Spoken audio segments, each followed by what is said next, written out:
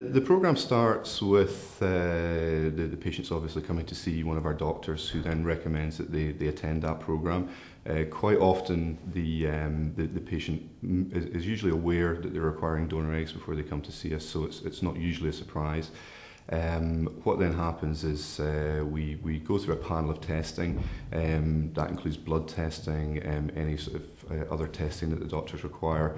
The male partner then freezes a sperm sample. We ship that over to the Ukraine. The couple then pick a donor. They do that online via our web portal. And then what happens is the clinic in the Ukraine Intersonal, they stimulate the donor and create the embryos. We then bring them back to Dublin and grow them out to blastocysts, where the patient then has their embryo transfer.